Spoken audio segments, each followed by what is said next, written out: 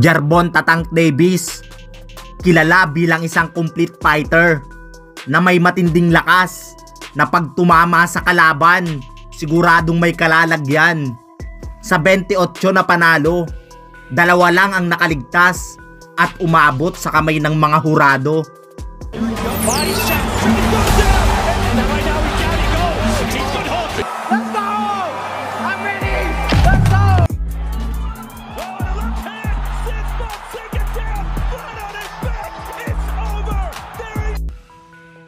King Ryan Garcia, kilala sa pambihirang left hook at bilis ng kamao. Pag tinamaan ka ng signature punch nito, tapos na ang laban. Sa record na 23 na panalo at 19 na knockout, ang 2 knockout artist na ito na si Gervonta Davis at Ryan Garcia ang itinuturing ngayon na bagong muka ng boxing. Sa malinis na record ng dalawa, merong tig-isang Pinoy na sumubok. Dungisan ang malinis na kartada ng dalawa. Unahin natin mga idol ang isang Pinoy na sumubok sa lakas ng isang tangke na si Ricky Dulay. Tubong Katarman, Norden Samar. 2015, bago pa lang nagpapakilala sa mundo ng boxing si Gervonta Tank Davis. Nakaharap ng ating kababayan ang isang tangke. Nang sandaling iyon, may 11 panalo, 10 knockout si Tank, habang si Ricky Dulay merong 1 talo, 8 panalo at 5 knockout. Maganda naman ang naging umpisa ng Pinoy, relax habang kumakaunter.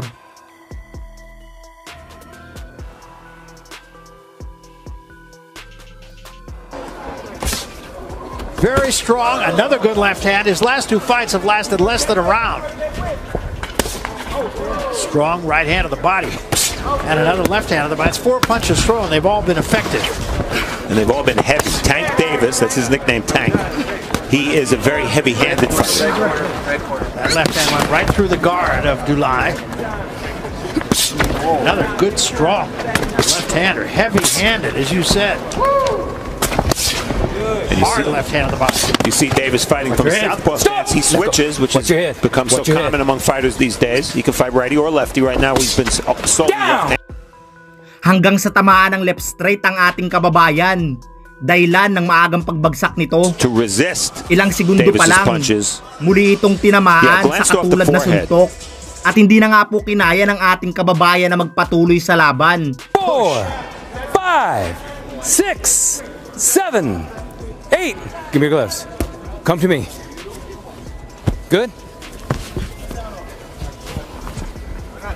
So Davis with plenty of time left here. Not even midway through this first round. And Dulay has just not been able to get on track. Another left hand moves him again. 2, 3, 4, 5, 6, 7, 8. Good. That's it. It's over. He did not answer to Russell Moore's question, are you good? Natapos ang laban by a first round technical knockout.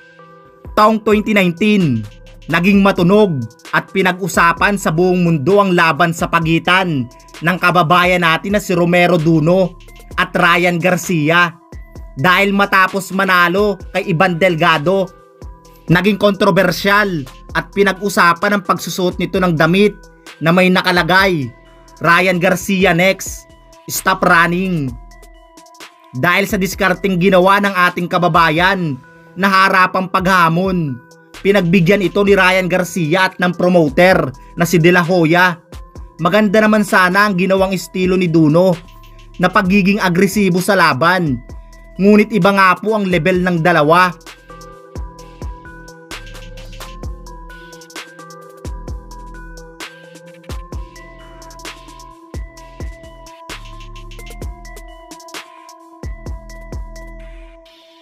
Gamit ang lakas at bilis ni Ryan Garcia, maagang inabot ng left hook ang ating kababayan. dahilan para matapos ng maaga ang laban. Meron nga po tayong kasabihan na be careful what you wish for.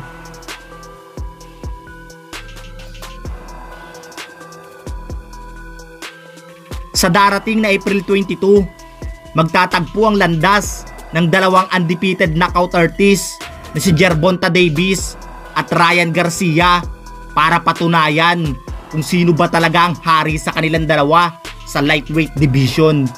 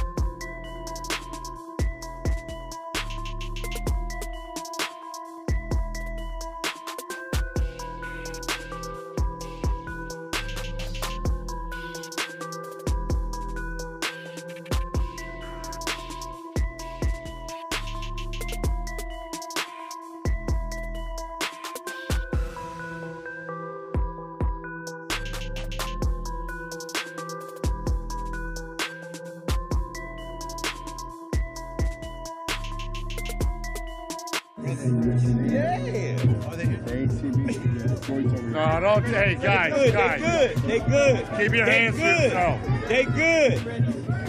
Yeah. They good.